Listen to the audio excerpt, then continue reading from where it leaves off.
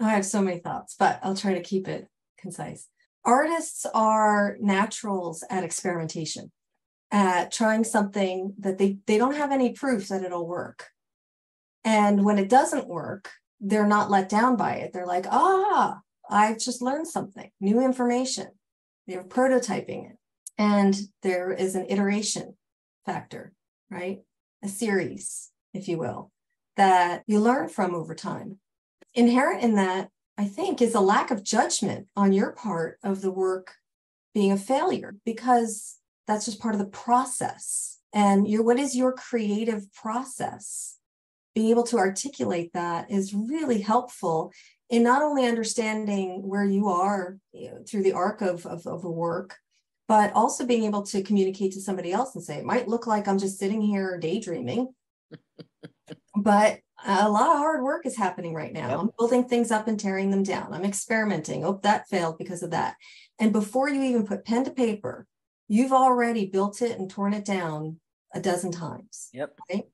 So there's a level of non-judgment involved in that process. Very young children are free to draw the craziest things out of their imagination. And then slowly they start to recognize other people are not understanding it or judging it. And they start to shut that down. They stop asking questions because they're taught that it's not productive for the flow of the class if you keep asking questions, or because they're starting to learn how their world works. And so these new things that were surprising are no longer surprising, and they stop questioning them. Artists are also really good at questioning and saying, well, just because everybody says this is like this, I'm going to turn it on its head and say, what if we did it this way?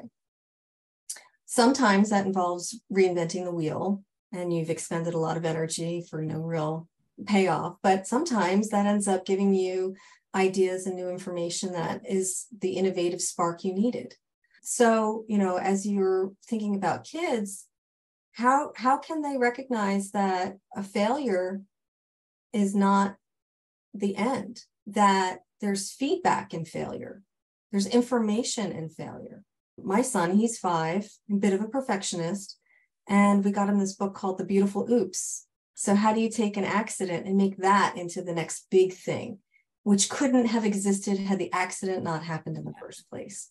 It was like night and day. Suddenly from freaking out that he put the dot in the wrong place. And now he's like, this is going to be a beautiful oops. And he gets excited about it. And it's really beautiful.